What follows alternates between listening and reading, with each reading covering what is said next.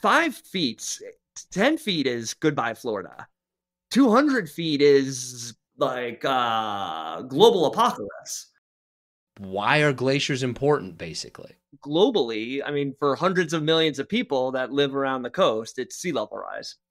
It's because when glaciers melt, all of that water that had been on land and kind of stuck up, frozen, melts, runs off into a river, and then goes into the ocean and sort of filling up the ocean a little bit more. But when we look at kind of glaciers as a whole, what's essentially happening with them right now? Glaciers are found all over the world, but all across the board, almost without exception, these glaciers are getting smaller and they're getting thinner, mostly on the order of about like 1 or 2 feet every year, every single year, year after year after year after year. And it's kind of remarkable how consistent globally, they're all about the same, 1 to 2 feet thinner every single year. Why would that be, right? Like, I mean, the world is obviously a big place. There's lots of factors, but why does this seem to be like so clockwork? It's because the dominant factor is sort of global temperatures. And even though weather in different places is different all over the world, the global air temperatures are getting warmer, and as a result, the glaciers are getting smaller. That means that every single summer they melt a little bit faster than they would if they were actually in balance. When we look at the glaciers, right? Like, are they pretty temperature resilient in the sense that, like, okay, if they're doing this, this must be really big? Or is like, okay, these things are sensitive, they change all the time. They're really good, faithful indicators of temperature. So they're very much responsive to temperature. And so if temperatures are getting colder, the glaciers are going to get bigger. And if the temperatures are getting warmer, the glaciers are going to get smaller. And so as over millions and millions of years, as the temperatures on the Earth have fluctuated, and the temperatures have fluctuated in the past, the glaciers get bigger and smaller in response to those changes in global temperature. Now, one of the things that's kind of most interesting, if you'll allow that, is that the glaciers they're getting smaller now, but they're getting smaller so much faster than we've seen in the past. And so, you'll hear like, yeah, the Earth goes through cycles. And yeah, certainly it goes through cycles. But it's really the changes now that are happening, that we're seeing over the last, decades, that are so much faster than we've experienced or that we have any evidence for of ever happening in the past. And so that's what's really getting people's attention. That's what's, goes into headlines. I feel like I'm going to ask this in a bad way, but I think you'll understand what I'm talking about in the sense. But like, is there any chance that, okay, we've never really experienced this before, or at least documented it before. Is there any chance that we're seeing these big changes because somebody forgot to carry the one or something like that? Like, oh, wait a minute, maybe we miscalculated and this is just what happens. That's a great question. And I think that the sort of the way that science works, that it's so broad and so distributed that everybody is sort of doing their own thing, that if it was a matter of like a math mistake, somebody would catch it really quick. And in fact, there was a really significant effort. Somebody sort of decided, well, okay, great. I know that NASA is measuring these things, and I know that there are climate centers in the UK that are trying to measure temperatures and glacier changes. Everybody's trying to do this. Maybe they've all got it wrong. So somebody went ahead and they funded a brand new group of physicists with no prior climate experience to say, all right, I'd like you to start at ground zero, start at scratch, and just redo all the calculations. Just like, let's forget it. Let's do it all again. And basically, this new group basically came up with the same answers as NASA and NOAA and the UK groups and the European groups and the Australian groups and the Korean groups. All of these folks that are doing it and measuring glacier change and global temperature changes, they keep doing it and they keep getting the same answer. So no, it's impossible that this is a mistake. Well, that's good. Right. Yeah. Great. But okay, Yeah.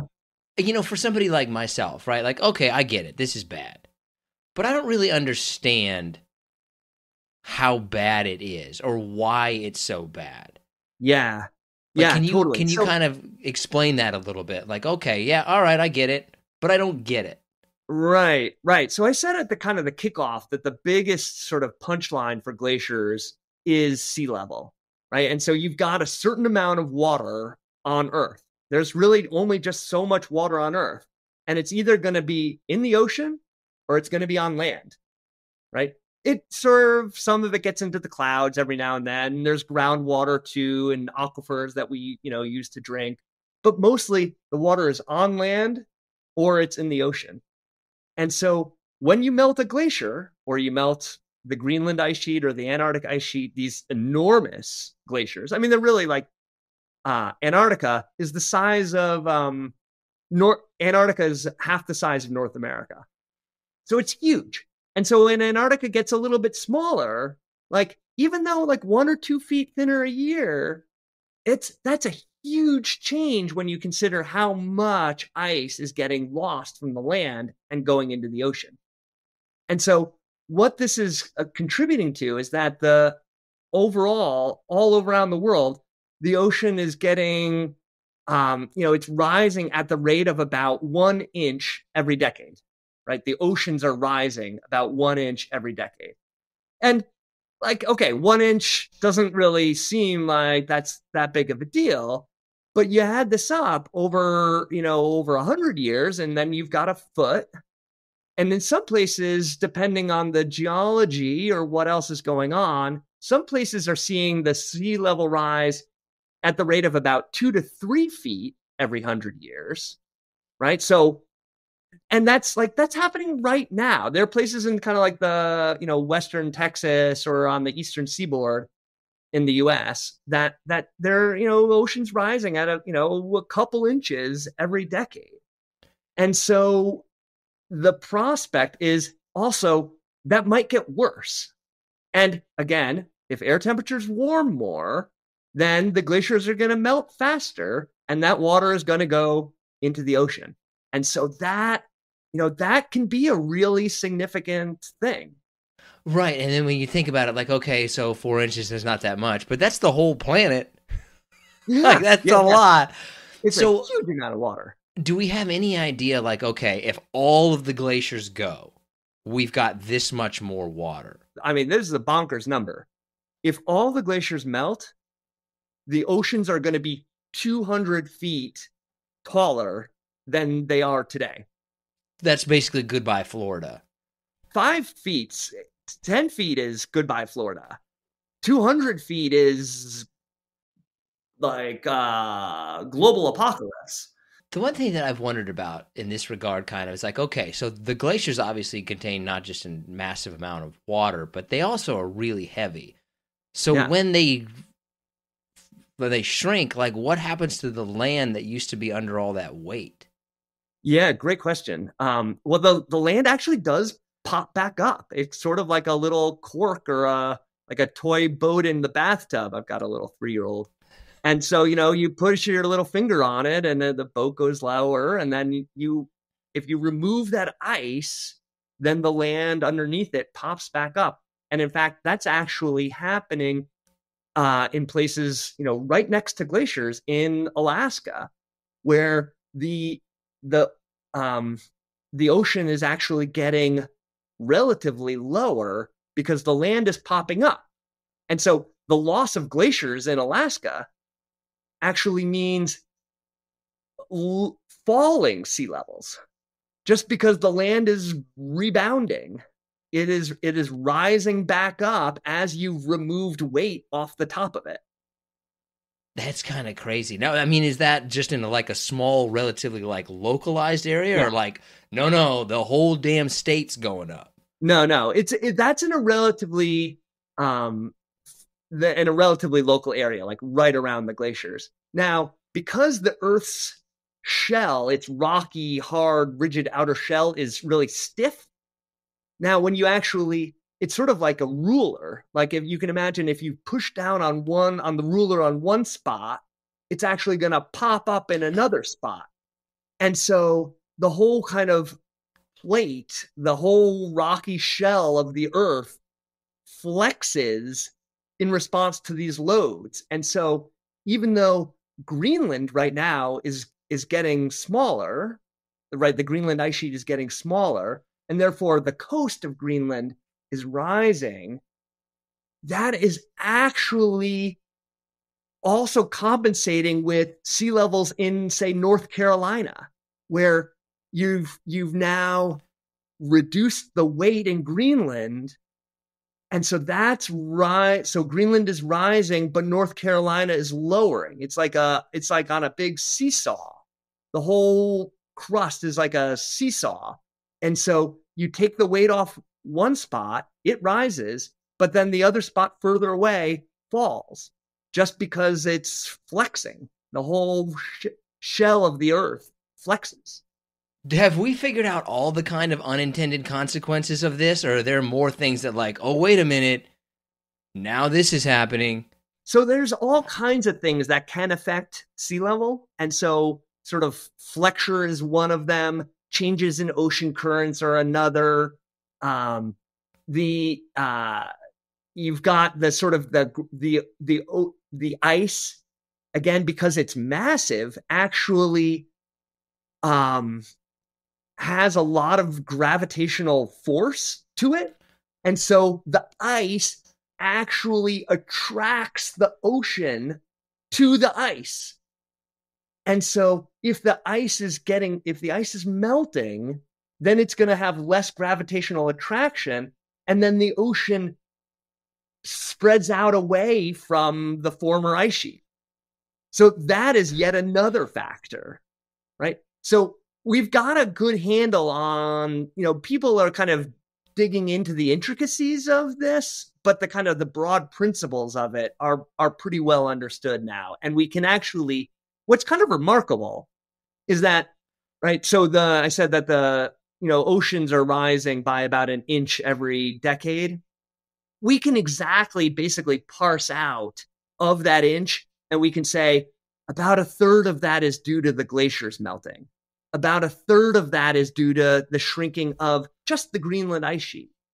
And about a third of that is due to the warming up of the oceans. The oceans are getting warmer and then expanding because they have more heat in them. Warm things tend to expand, cold things tend to shrink. And so, the ocean absorbing heat is actually making sea level rise a little bit. Is there any like positive signs or good signs that like, okay, but we got this going for us? The amazing and the positive thing is that, if you still want glaciers and you want to reduce coastal flooding, the amazing thing is that the transition away from things like oil and gas and coal is happening way faster than anybody thought was possible a decade ago, right? We've had solar panels and wind turbines for a long time, but the rate at which they're getting adopted now is unbelievably fast. It is now, there's more new electricity generation from those renewable sources, from those brand new technologies, than from any of those kind of the old 20th century resources.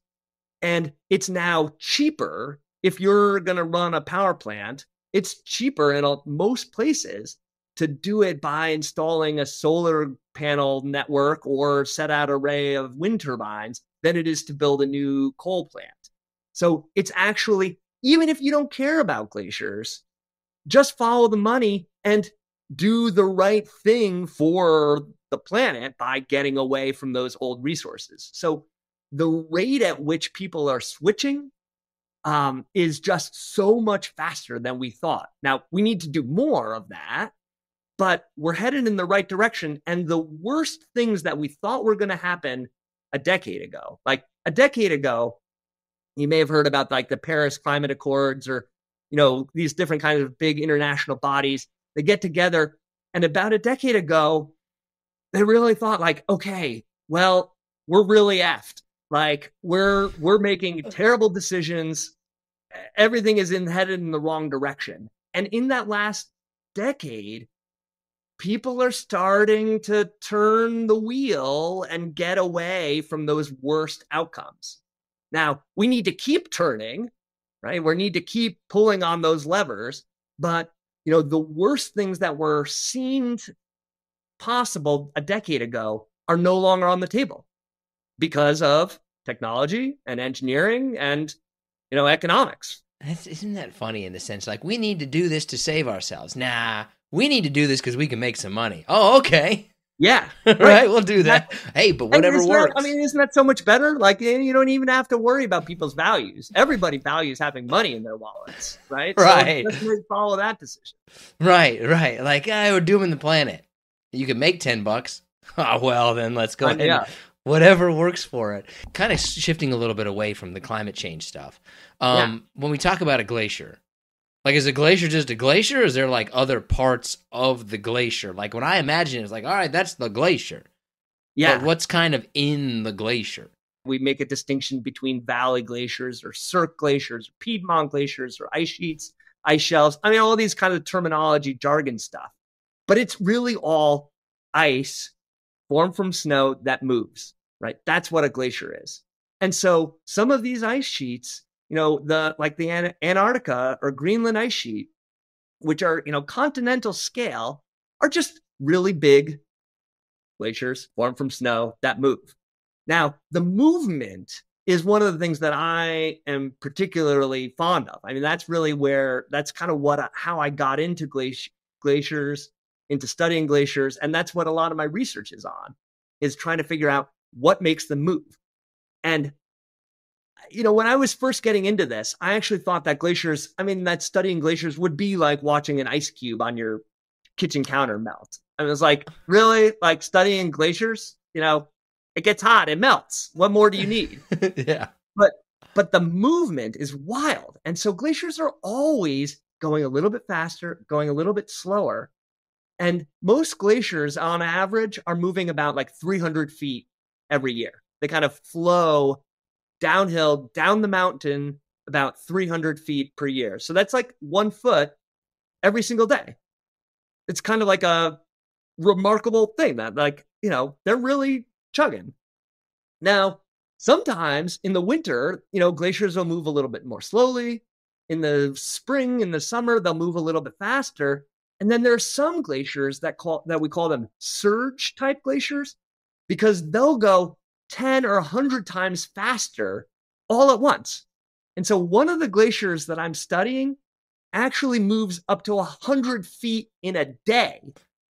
Like, that's a huge amount of motion, right? But then this glacier all of a sudden will just kind of like shut down, right? So it'll surge and it'll do this 100 feet a day for a period of like a year and a half, 2 years, and then shuts down, like closed for business, nothing doing for another 5 years, 10 years, 30 years. And then all of a sudden, a switch goes again. And the glacier all of a sudden starts rocking along again, right? What'd you figure out? Like, have you figured anything out, or like, well, we don't know yet? It's these glaciers. So glaciers move faster when you add water to them, right? And so, but only when you add the water. If you keep adding the same amount of water, then the glacier can evolve and adjust to handle and transport that water. So there's actually a lot of liquid water mixed in with the ice. And so, right, if you go visit a glacier, say Mount Rainier, or you go to the Alps or something like that, or you just, we watch a movie about a glacier, what you'll see on the top is, hard ice and snow. But underneath these glaciers, there's all tons of water. And that water, how much water there is, and where that water is, and how does that water flow underneath the glacier, like through almost like a set of like arteries, like, the arteries in my body. There's a whole set of arteries and plumbing underneath the glacier that moves the water. And so some of that water, if that water gets stopped up and stuck underneath the glacier, then you can sort of build up the water pressure underneath the ice and then cause the glacier to really start to flow a lot faster. And so some of these glaciers just are in a real sweet spot where they're not able to get rid of all of that water. And then that leads to something like a glacier surge.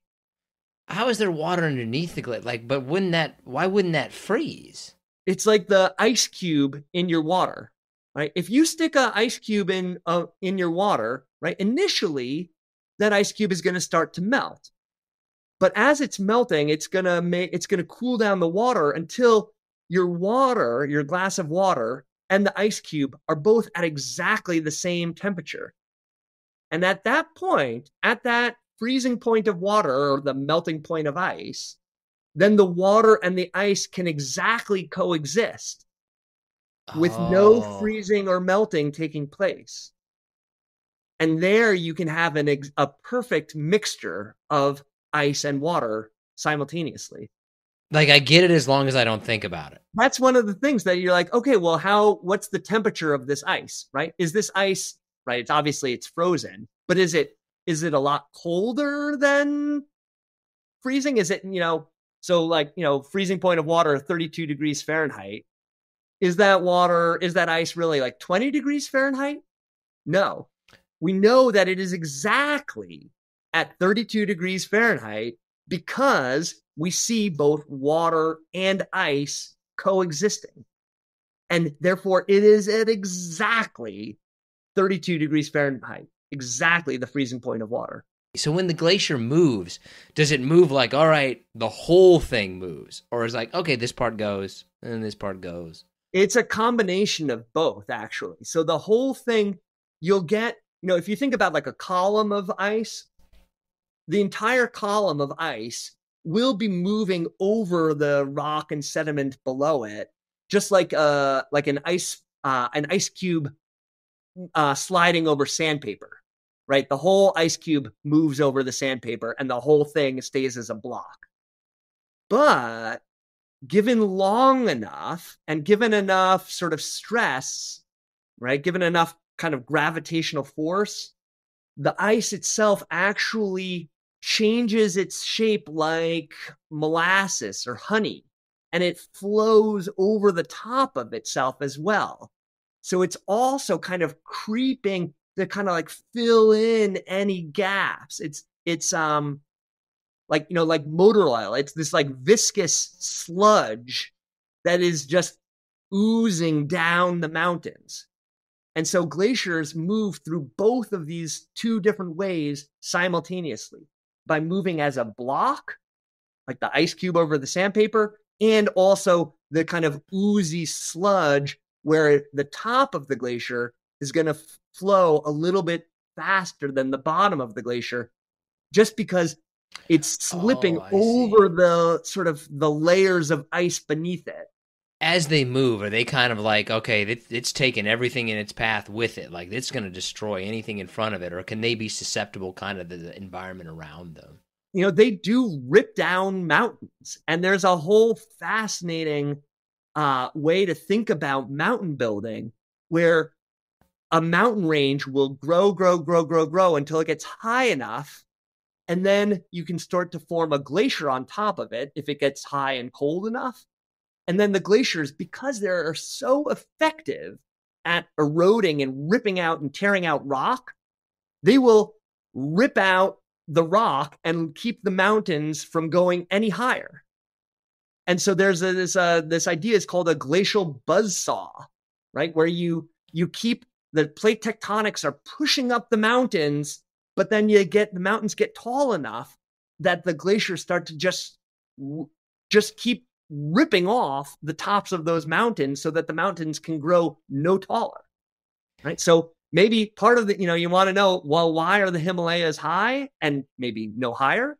It's because of the glaciers. The glaciers are actually preventing and ripping out rock to keep the mountains from getting any taller. Are you ready for some harder/listener submitted questions?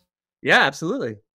So kind of looking worldwide, is there one glacier or a couple of glaciers or an area that glaciologists are looking at and being like, that's going to be the signal for everything else. There are a few especially big glaciers that seem to be especially sensitive. And so one of those glaciers is called the Thwaites Glacier. It's in Antarctica, and it's a real, I mean, it's the glacier itself is about 60 miles wide, right? So one glacier that's 60 miles wide, and then it kind of flows up into the interior of the ice sheet, hundreds and hundreds of miles. Like, it's a monster big glacier. And it seems to be melting from below due to kind of warm ocean water, right? So this is a glacier that is formed on land, but it gets down to the ocean. The warm ocean water seems to be melting that. And this is a glacier that seems to be changing especially fast. And that part of Antarctica is shrinking a lot faster than the other parts of Antarctica.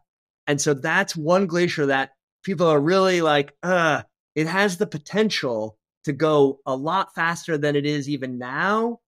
And folks are really watching that very carefully, to the point that actually the US and the UK a few years ago said, this is so important that we want to, team up, make like, the Avengers or something like that. There's some kind of like superhero team of get everybody together, and let's really make a big push to understand how Thwaites works, how this one glacier really works. And so they sent a big ship down there and some helicopters and lots of scientists to all really make a whole bunch of different measurements to try and better understand how Thwaites Glacier works. Did we figure it out? Do we know? Yeah, people are trying to better understand, okay, are there sort of tipping points or thresholds where you're like, okay, if the glacier melts just a little bit too much, then we're going to go into a big kind of a big sort of feedback of changes that we can't really control anymore.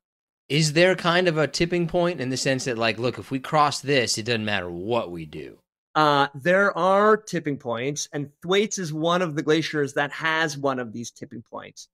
Now, there's still too much, unfortunately, that isn't known about the intricacies of how glaciers work to say exactly where that is. To say, all right, tomorrow, that's it. We're going to get there. We don't exactly know if the threshold is going to, what that threshold looks like. Yeah, we kind of know there is a tipping point. We just don't know where and when. Yeah, exactly. Is there anything that we can do in the sense, like, is there any research looking into things like, okay, not just kind of reducing the impact of climate change, but like, if we buy these really big fans, or like anything kind of a technological means that, like, okay, we can do this and we can take care of this? I mean, certainly by far the easiest and most surefire way to stop the glaciers from melting is to stop heating up the air, right? That's, and we said that even makes economic sense.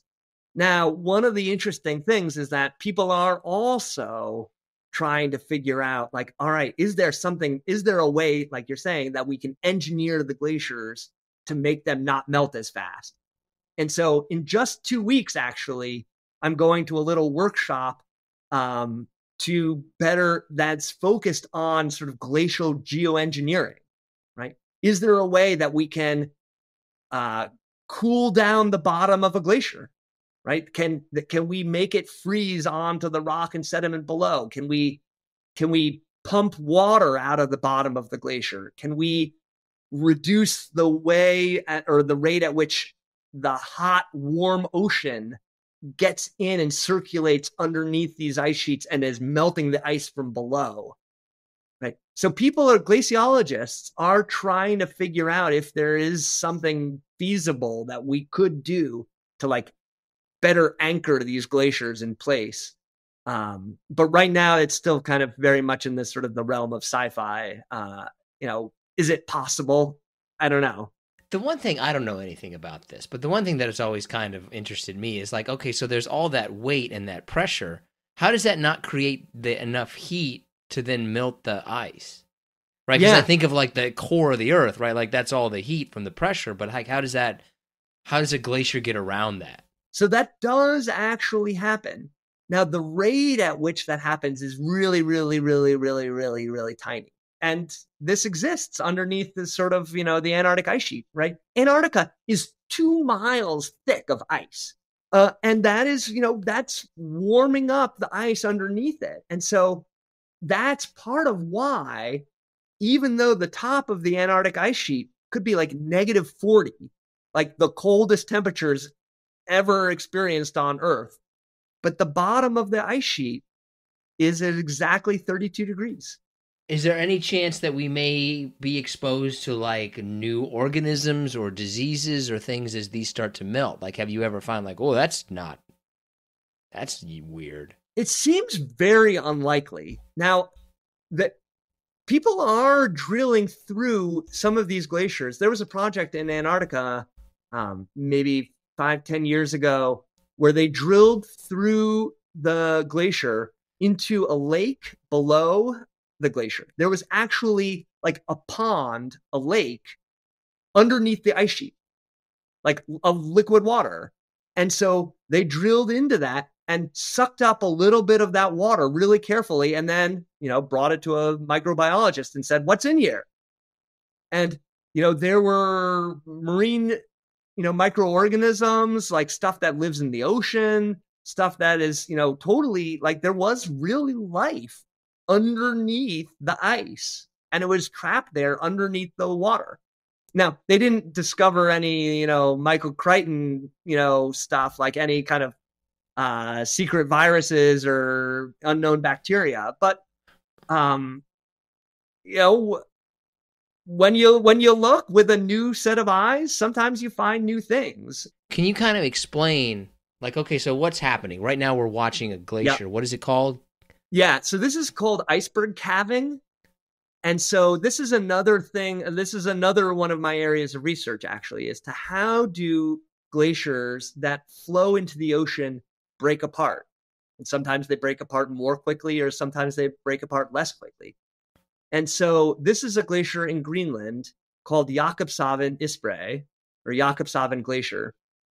And this is a glacier that flows into the ocean, and it is about 2,000 to 3,000 feet thick. Good right here. God. And so, we're talking like top of the Empire State Building or top of the Space Needle, like, dwarfing those elevations, right? So this glacier, thousands and thousands of feet thick. And when it breaks apart into the ocean, some of those blocks break apart intact. And so they are a 3,000-foot tall column of ice that then sort of slowly rotates over, and it sort of slowly capsizes. And so we're watching here a piece of the glacier that is broken, cracked, and then capsized into the water. And you see, water pouring off of this stuff. These things, these events, some of these calving events can take, 10 minutes for this to happen. And you're just watch. And I was lucky enough to see this in Greenland myself a few years ago. But it's happening so slowly that you're like, is there even anything happening? But it's, miles away. It's miles away from these cameramen. And it's at such a huge scale that it happens, a second to second, you can barely notice. But over 10 minutes, you're like, oh my God, that's like, the size of a city. Like the size of a city just like flipped over, creating this monster wave. Man, I would get the hell out of there. Oh, yeah. So what's with the color, right? Like, well, why does it have that color of kind of like that dark bluish? Glacier ice is white because there's so many, like, you get some of these, you get these air bubbles in the ice as the ice starts to break down. And those air bubbles are just the right size that they kind of reflect, and they scatter the light back in all directions and at all different wavelengths. And that's what makes glaciers look white from above. Now, In some of those images, what we were seeing was glacier ice that had just broken and had just fractured, and it had not begun to melt at all in the least. And so that ice didn't have any air bubbles in it, didn't have anything to scatter all of that light back at our eyes. And because it didn't have those scatterers, it didn't look white. It looked really dark blue because instead of the getting scattered by the air bubbles, it gets kind of that light gets to penetrate deeply into that ice. And as it's penetrating into that ice, all of the kind of the red wavelengths, the red part of the spectrum and the orange and yellow part of the spectrum, that all gets absorbed by the ice. And what ends up getting reflected back then is the unabsorbed light, which is the blues, right? This is sort of why, if you swim to the bottom of a swimming pool and kind of look up, all of the sunlight looks kind of bluish, right? This is why water looks blue to us, is that the reds are getting absorbed. The blues end up kind of reflecting back at our eyes. That's pretty much all the questions that we got. Is there anything that you think that we missed, or kind of how can people learn more? Yeah, I think that there's a lot of work out there trying to figure out how glaciers work.